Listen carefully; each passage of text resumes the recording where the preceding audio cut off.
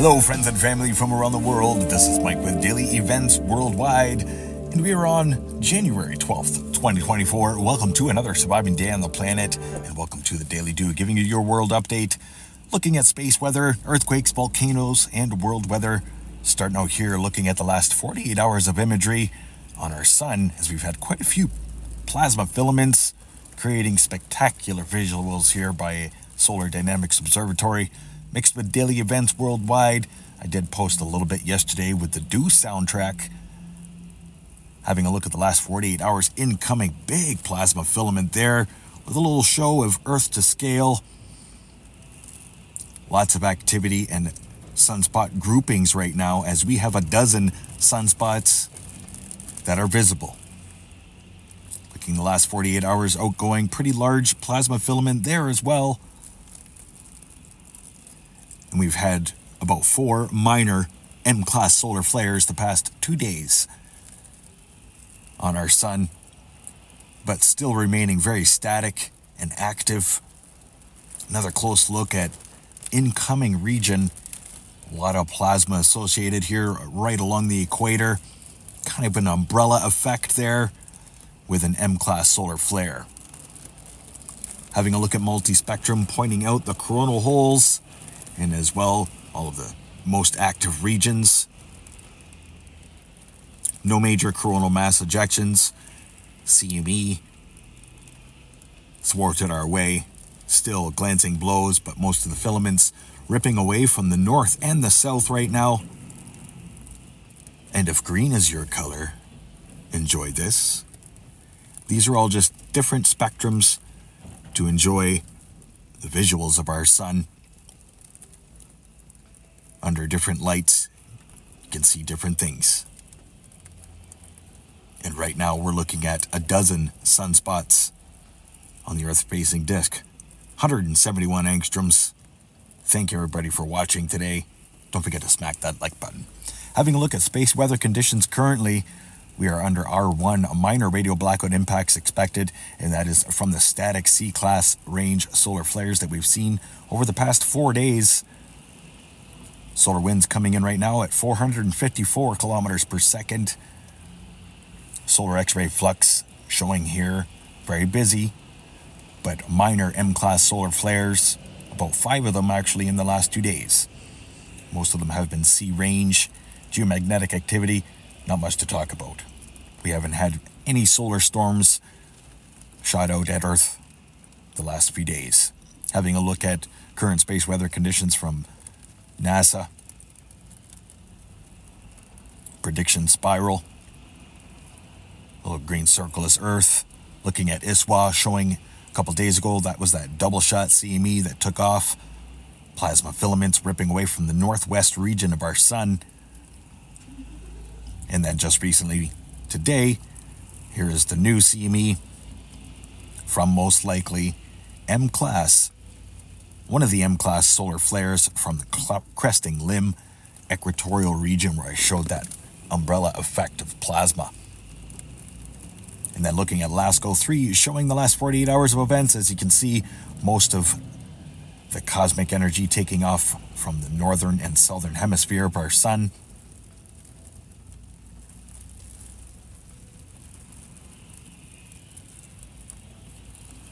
Now let's get to earthquakes the past 24 hours, as it's been pretty busy. Not extremely busy, but we did see a pretty sizable 5.9 earthquake here, Alexandria, Alaska, north of the Juan de Fuca Plate, and this was an area that I've been warning all week. As well, notable activity across the North American Plate, 3.3 there, which looks like Yellowstone, but it's in Montana. Whitehall, Montana, 3.3. And as well, other most prominent earthquake, 3.0 there, California. USGS is only reporting 183 earthquakes, 24-hour period.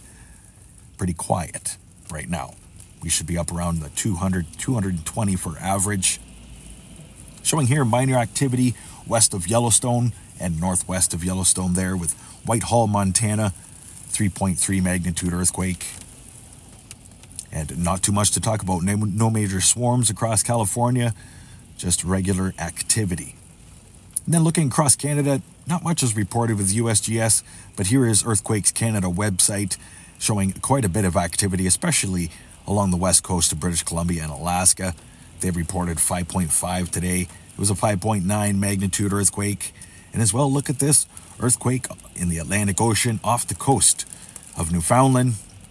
Marystown, Newfoundland, reporting a 4.4 earthquake. And as well, look at all this activity north of Ottawa. 3.0 magnitude there, but there's always lots of activity. Quebec, into the St. Lawrence. And of course, through northern Alberta, southern BC, up into the Juan de Fuca Plate. Heads up, earthquake watch still in effect, especially after the deep earthquakes we've seen today. A couple earthquakes there in Guadalupe, Galapagos Islands. 4.3 earthquake here. Costa Rica. Very quiet through the Dominican right now. Puerto Rico, a little too quiet. 5.3 earthquake reported there. Peru, 77 kilometer depth. 4.8 Scotia Plate. 5.0 magnitude here in South Mid-Atlantic Ridge, south of Ascension Island. And as well a 5.0 magnitude earthquake there in Greece. And still lots of activity. Indian Plate from Myanmar northward up into Tajikistan. Across the Tibetan Plateau. I'm going to be posting out a video here pretty soon about the Tibetan Plateau, about my findings. I'm going to see if you agree with me. Notable activity there through Japan, and as well still the Marianas Trench. And then we get to Fiji here, 614 kilometer depth earthquake, 4.5. And as well another deep earthquake, 4.9, 503 kilometer depth. So two very deep earthquakes. Pacific Plate is on watch still, and especially now with these couple deep earthquakes. 8 times out of 10, larger, shallower earthquake follows. Having a look here the last 7 days for shakers around the world, doesn't seem to be too busy, but notable activity west coast of Canada and Alaska. Notable all of the elevated rings, those are the depths of the earthquakes. Residual deep earthquakes, Indian Plate, up into Eurasia, Tibetan Plateau.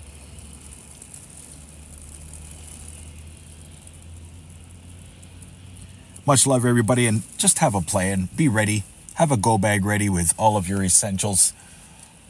That's what this is all about, staying aware and prepared. And much love. Now let's get to the Pacific Disaster Center, showing the most recent satellite imagery and as well most recent volcanoes getting updated today. We've got Sangay in Ecuador, as well Semeru in Indonesia, Swiss and Najima, Japan. And that's about it. 3 or 4 volcanoes getting updated today. A lot of flood alerts right across north and south, well, all across the African continent right now. Natural disasters unfolding around the world. It's now snowing here in Ontario, and that's early, so most likely we're going to be seeing at least 15 to 20 centimeters from this storm that's going to be ripping through with 50 to 70 kilometer wind gusts. Pointing out here, satellite imagery, all the lows affecting North America. And as well here, overlooking Australia, Southeast Asia. Lingering low across the Northern Territory. And as well, post-tropical storm, cyclone heading towards New Zealand. And the Pacific Ocean is really roaring up now as the polar vortex is swinging around the planet and about to change things drastically. Big lows here eventually going to make landfall through Europe. They've had a nice high pressure ridge blockade for a bit. That is about to change. We also have one tropical cyclone there to talk about off the coast of Madagascar. Not a major threat to humanity.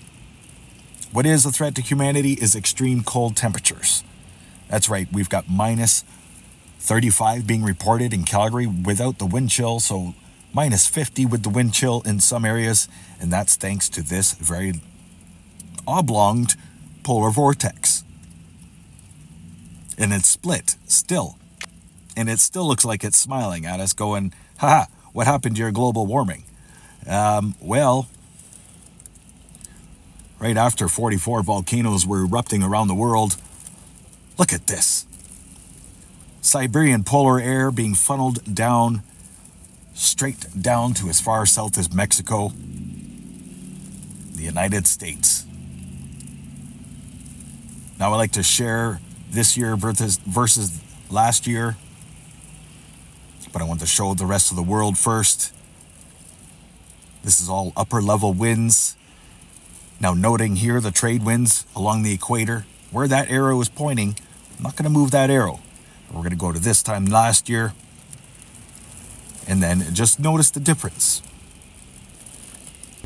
on the longitude plane that it is on, and which way the winds are blowing. This is this year, present, and last year, same day.